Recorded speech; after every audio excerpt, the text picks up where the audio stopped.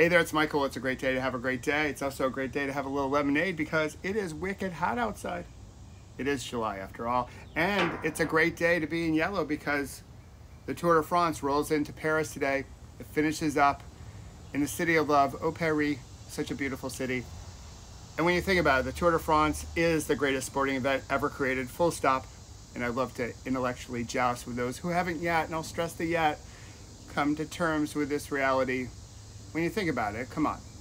200 cyclists riding centimeters away from each other, race over 3 weeks, all through France, 4 to 6 hours a day, without a halftime show, without timeouts, up and down steep pitches, and Mother Nature just throws anything she wants at them.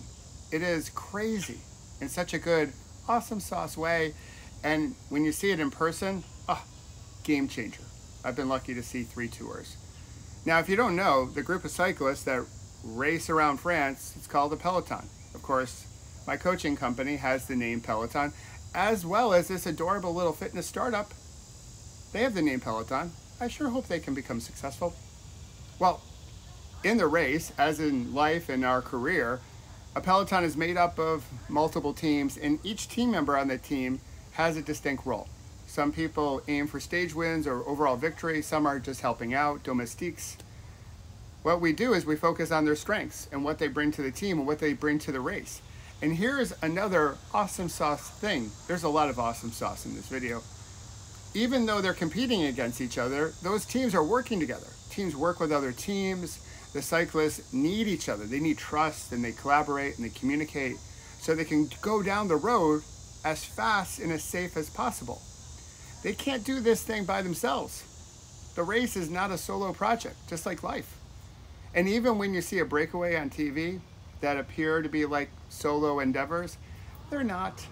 Those riders, those cyclists, need assistance from the team to break away towards victory, just like we do in life. And here's another thing. All the cyclists cross the same finish line, as we do in real life. The only question is when we cross it and how we race, not if we cross it.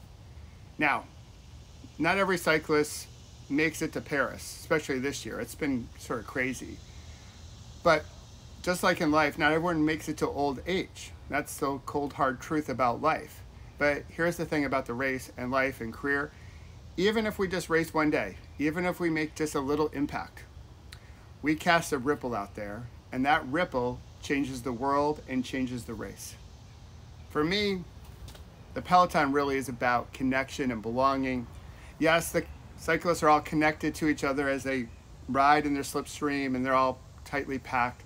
But think about it, that rolling caravan connects one little adorable French town after another, and there's no other sport that allows their fans to get as close to the athletes like cycling.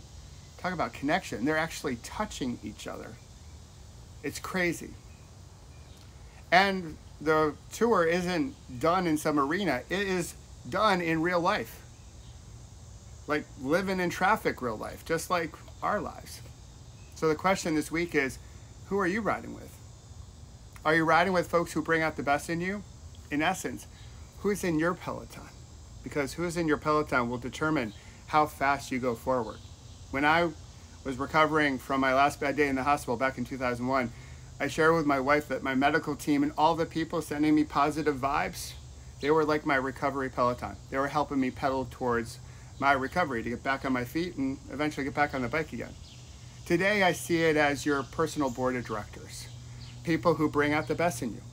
And a good personal board of directors, well, they have many roles. People that can clarify things when you get stuck, will be there in a crisis for you, be there to comfort you, challenge you, and celebrate you.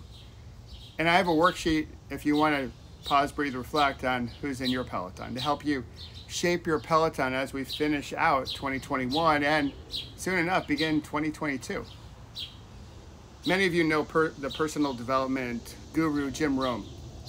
He talked about that you're the collective energy of the 5 people you spend the most time with. It's often quoted on social media as gospel, and I'm not really sure it's right. That said, I don't know if it's wrong either, because it's just a number that sounded good. 3 probably seemed too small, and 6 could have been a possibility, because who doesn't like 6? but he went with 5. So anywho, here's the deal. Here's the truth. Whether you're trying to win the Tour de France, your career or life, which by the way, I don't think you can win a career. I don't think you can win life. They're just meant to be played, to be done. But stay with me. Here's the true essence of what I'm trying to say. Any endeavor that you have, it's impossible to do it alone. You need a strong Peloton. You need people who bring out the best in you. So back to the question, who's in your Peloton? And it's not a throwaway question. Heck, I put it on the back of every bit of Pause, Breathe, Reflect merch because the question is so essential to your success. So I want you to think about who's in your Peloton this week. And this week, coming up on the 21st, I'm going in for my total knee replacement. And I'm at peace with the risk. It's going to be risky. But I know this, I'm riding with the best possible Peloton.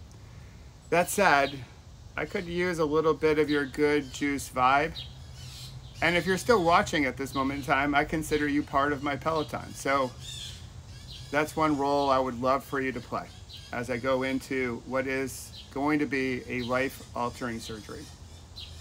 So until next week, I'll give you an update of how the surgery went. Remember to pause, breathe, reflect. Think about who's in your Peloton. It will help you have more fun storming the castle. We'll talk to you next week. Bye-bye.